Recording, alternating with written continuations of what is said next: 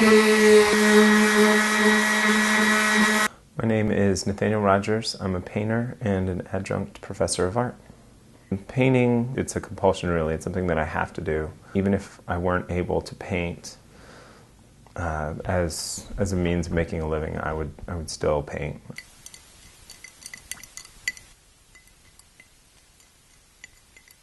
One of the difficult things about making work now is we're bombarded by images every day, and in order to keep a viewer's attention, you have to draw them in. I do narrative work that takes stories that we already know and turns them on their head. What I want the viewer to do is to think about the stories that they already know and to re-examine them, to think about them in new ways.